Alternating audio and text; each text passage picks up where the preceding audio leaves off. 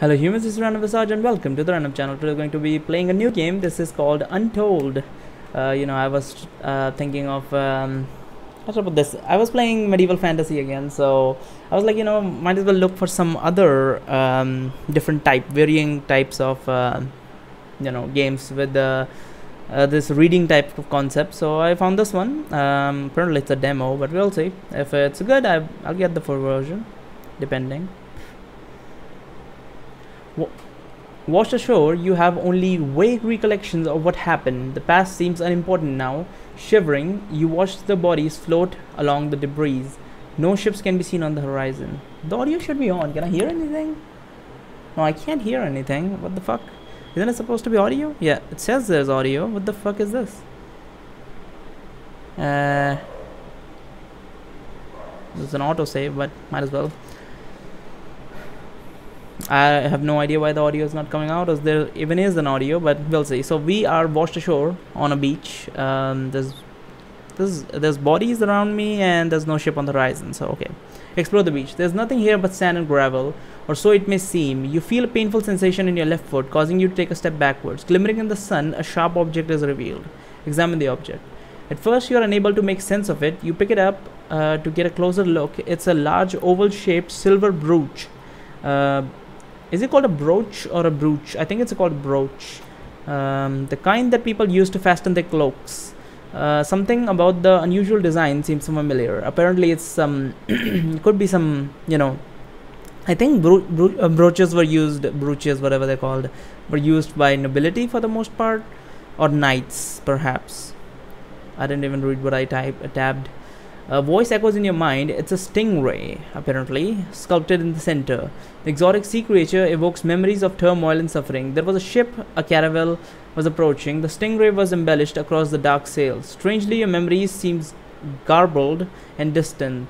So I'm guessing we were on a ship and we got attacked by pirates which had stingray brooches on them.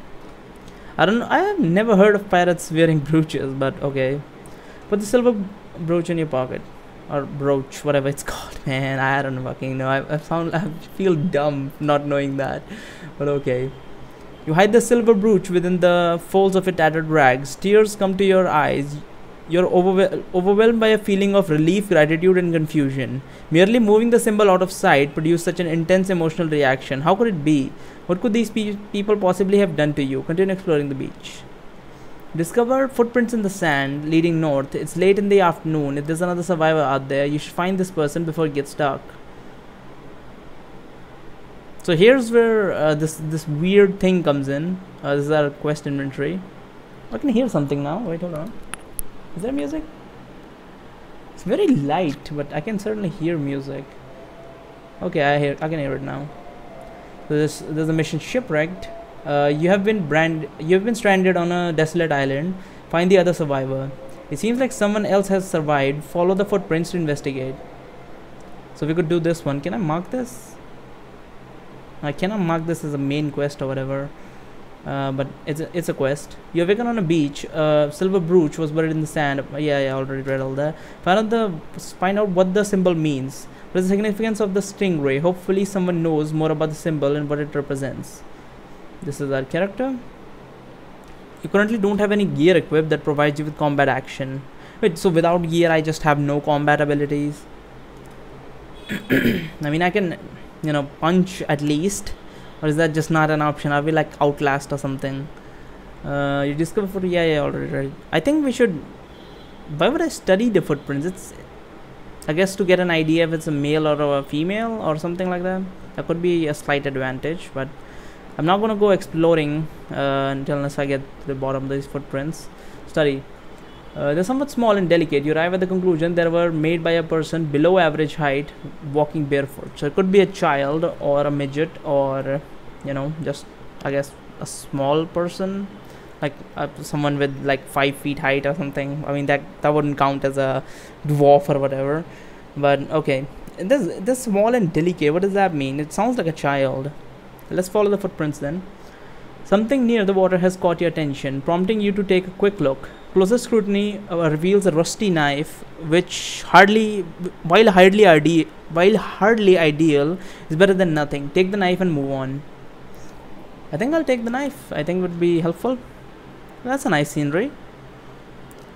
Further north, the beach gives way to a flourishing wetland. You discover a lagoon surrounded by red pines. At this point, there are no more footprints. That's a problem.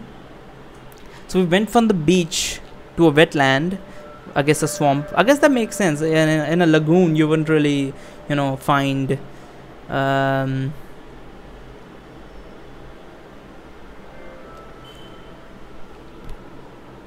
That's some interesting music. Okay. Discover a lagoon surrounded by red pines. At this point, there are no more footprints. I guess it's a swamp. That would make sense. What is this? I think this is the map. Yeah, it's the map. So I can use this to go here and there. Take a look around. The lagoon is encircled by reeds, thick like palisades. You find a conspicuous opening near the shallows. Open the lagoon. Explore the lagoon. I thought open the lagoon. I was like, what am I, a cultivator? Explore the lagoon. Cross the shallows. Why would I explore the lagoon? What do you want me to do? Just go in and just like touch around to see if there's anything underneath the water? There's an opening near the shallows. I guess I could go to the... I guess I'll explore it. Might as well. Lagoon is littered with dead bodies. It's getting loud. Hopefully it's not too loud that you can't hear me or whatever. The lagoon is littered with dead bodies and driftwood. A few crates and barrels are floating around. New arrivals from the shipwreck caravel, just like you. Time and time again, you tremble at the sight of the stingray, as each container has been marked with the same repulsive symbol. I guess I gotta examine the corpses. Far too numerous, bloated beyond recognition. The dead bodies might as well be left undisturbed. Try to salvage something useful. Knee deep in water, you pry open the floating crates, hoping to discover something useful. After a while, you grow weary. Having found a few things worth keeping, you decide to call it quits. What did I get? Rusty bread knife. Didn't I already have it? I got it equipped apparently. This thing? Black toga. Perfect for southern regions of Temkiris. Get some armor and encumbrance. So I think our armor actually weighs us down in this one. What is this? Leather boots. You get 250 protection. Jeez, that's fucking good.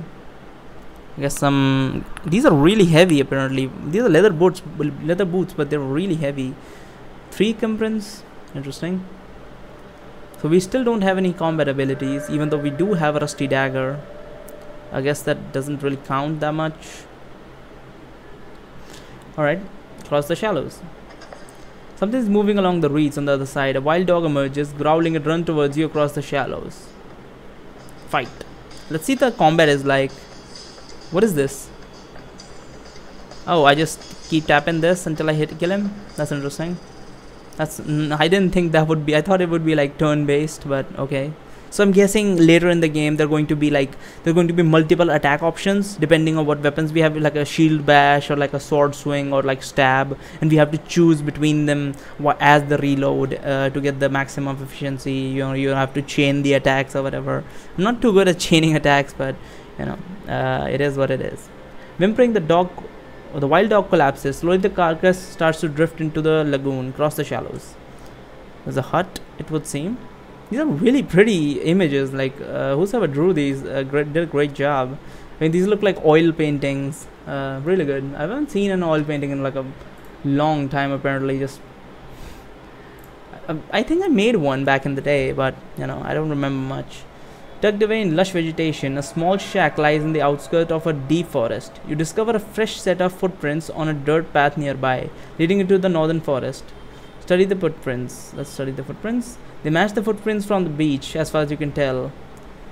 I think I should check the shack, but they could be dangerous. They could be like, it's our shack. What the fuck, bro? What would I do in a situation like that? I don't think I would go for the shack. I would probably follow the footprints. So I'm gonna follow the footprints. Well, it is dangerous. I mean, if I break into the shaft, they're going like, whoa, you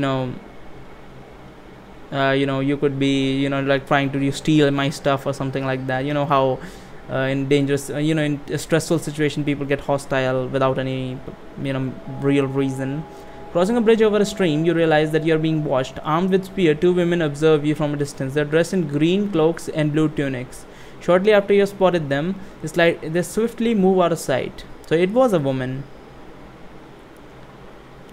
This is not a welcoming sight. I mean, I don't think I probably turn back. I don't think I can go head to head with them. Neither do I want to interact, honestly. It's a good thing they didn't come after me. I would probably run. You walk all the way back to the southern outskirts of the forest. As far as you can tell, there's no one following. You go back to the old shack. I guess yes, there's no option here, so I'll just approach the shack. Unfortunately, rather than fighting women with fucking spears, the warrior shit, like, holy shit, I don't think my character has any combat capabilities. I somehow managed to kill a dog, but I don't think, I do believe those girls would be much difficult than a fucking dog. I'll probably die like a dog if I tried to fight them. Not just talking about their fucking physical capabilities, and not talking about their armors and whatever weaponry. I'm talking about, like, they're soldiers, so they must, like, know how to fight, and I don't think my character knows much about fighting. Probably they didn't really give any hint about that. The front door has been left slightly ajar, partially broken. It may have been opened by force. At a shack. Someone has been here quite recently. A pile of bloody bandages have been discarded on the work table in front of you. There's also a hunting knife on the table, along with a pouch of assorted food rations facing a northern forest. There's a small window next to the ladder. I don't think it's a good idea to take any of this stuff, because they could come after me, and I don't think I need it at the moment, so we'll hold off on that. Peer through the window first. You catch a glimpse of a strange individual dressed in green cloak and armed with spear. The young man disappears into the forest. Oh great, they're following me. I'm gonna climb the ladder. There's a loft up here, covered by dust and cobwebs, and an old book lies next to a moldy mattress. Grab the book. Aside from the moldy mattress, the loft is empty. It's called, what is it called? There's a silver brooch. A large silver brooch setting a sculpted stingray encapsulated by a wealth of amethyst. The mere sight of this object fills you with dread and disgust. The music in this one is really interesting. I mean, technically, let me just be clear, fucking medieval fantasy also has music, but it's like very slight. And it doesn't like play as you play the game. It like plays when you click an option or something. It's like achievement unlocked, boom. It generally does that instead of like setting an ambience with this. So a dusty old book, Factum's General. So Factum's some guy, I guess. Third moon 398. Oh, their calendar is 398. So after they set up a proper calendar, I'm guessing, when they decided to set up a proper calendar, it's just been about 400 years. So the civilization is not that old. I mean, I guess it's old, but it's nowhere near ours. We have like 1700 difference between us and them. 1600. Not a violent sort, not me. But Mappo, he pissed me off again, more than ever, before me thinks. What is this talk? Anyways, not thinking. Dumb enough to make a man dream? How I put the mallet in his head, see what pops out. Not me though. Took a deep breath as one does. What else? Put the mallet in his head? No. Praise ye Fenris. Pop open a noble's noggin? You'll soon hang. And for what? Nothing, that's what. Pox on those nobles. I can somehow understand this for some reason. And anywho, that must be anyhow. What happened was they put me to work from top to bottom. Do this, do that, now this and then that. Fair enough. But then Mapo yip yapping like the little silver spoon sucking precious duckling he is. About the bedrock and capstone, how nobles descend from the great wolf, the rest of us deluded. Like Panasian beer? And heard it all before, no matter. But then it gets worse. Foolish Mapo, always not thinking, starts yammering about the foul green cloaks. Says green cloaks are the most purebred of all, heads full of secret. Says we got it all wrong. Gobbledygook goes on like that. But I don't listen. Blood boiling, deep breath, raised my voice. Told him what they did to my family. Made it very clear, wouldn't listen, so I raised my voice some more. So he sent me home, no pay, says I should know my place. Should have put the mallet to his head. So I'm guessing the fucking either I don't think they're a hostile tribe, but they would have attacked me immediately. I'm guessing just when you invade the territory or go towards the territory, they get hostile, which I guess makes sense. Not the best course of action when you're trying to have a discussion, but okay. This place reeks of mold and ancient dust. It looks like no one is like living here, so I guess I'll take the food. I got some food and I got some hunting knife. Hunting knife's good. Bronze hunting knife. I think this stuff is old because you know the general was pretty damn old unless the fucking noble Mapo is still living here, and that could be a problem if that's the case. So let's grab this. Can I destroy this? No. I can equip this and eat this stuff. I guess that, what does that do? Restores a small amount of health. Small amount of health. Restores small amount of health. See how much health does it restore? A very little amount. Yeah, 1 health apparently. This say my health like 24 or 24. Okay, I'm guessing it just only does like about 2 or 3 points of health. Yeah, I'm guessing, but it says 1. I guess it's 1. We'll have to see that. Let's go outside. When you open the door, you notice a wild dog lurking outside. It's growling, it keeps its distance, perhaps anticipating your next move. Yeah, that could be an issue. I'm guessing, I don't think it's a relative of the last dog, but you know, who really knows how this will go.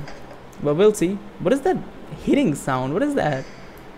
I guess that's just the music, but it feels like something is like hitting something, like bam. 3, 3, 6, 7, 8. Okay, 9, 10. I'm not counting something, I'm just doing something else at the same time. I don't think, yeah, ignore the dog and walk away. I don't think that would work, but that's a difficult one. I don't think I should put my back towards it. I mean, hold on, like, is it guarding the shack? Is it like the owner's dog who's ever lived here, or is it like completely separate situation from that? Because if that's the case, that's a, I don't know if what should I do. I don't want to get into a fight. I should ignore the dog and walk away. I think it could be someone else's dog and they could get really angry that I killed their dog, which would make sense. So let's ignore the dog and walk away. Barking incessantly, the animal seems perplexed by your indifference. After a while, it scurries off into the wilderness. Good job. That was a good decision. Move on. You stand near the small shack on the outskirts of the northern forest. There is no one else around. A set of footprints are visible in the forest path. So I could follow the footprints again and this time go forward, but I'm going to take a look behind the shack. There's an old grave behind the shack marked by a simple wooden board. Simple wooden board, okay. What does this say though? Look at the grave marker.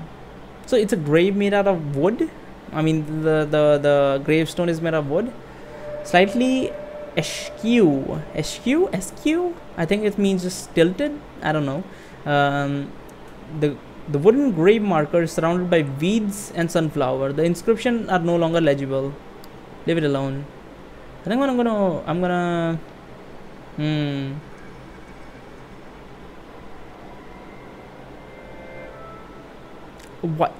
they just left all my options. I tried to go towards the bridge to cross the fucking bridge where the women were. I didn't think they would just like didn't just take away my option to back out. That's fucked up. I might just die here. If I do apologize already. Cross the bridge. Seemingly without end, the winding path takes you deep into the forest. The pines are now enveloped by the shimmering light of golden dusk. Smoke is rising from a campfire in the distance. Approach the camp. This might be bad, but we'll see. There's blood all over the place. A wounded man lies on his back near the campfire.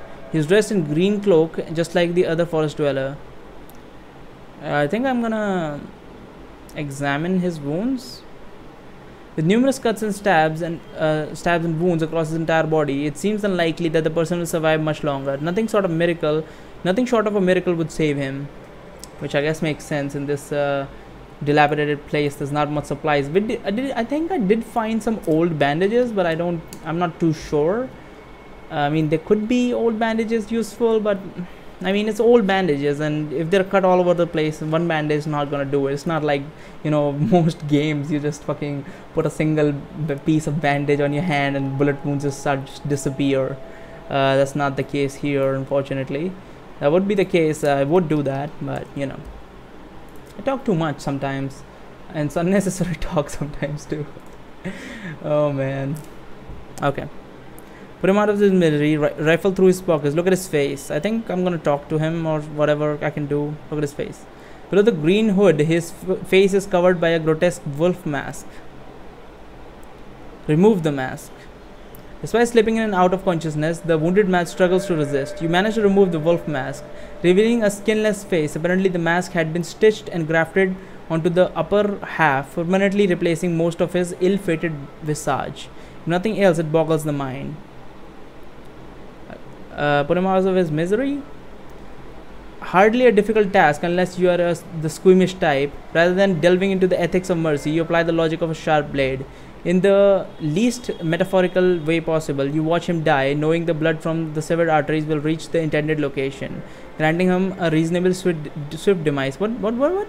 Knowing that the blood from the severed arteries would reach the intended location, granting him a reasonable and swift demise. I thought we would get an option to how do I want to kill him, like, do we cut here, and they would like to try to examine the player's medical expertise. I guess that's too much to ask for. It could be a very difficult situation or whatever.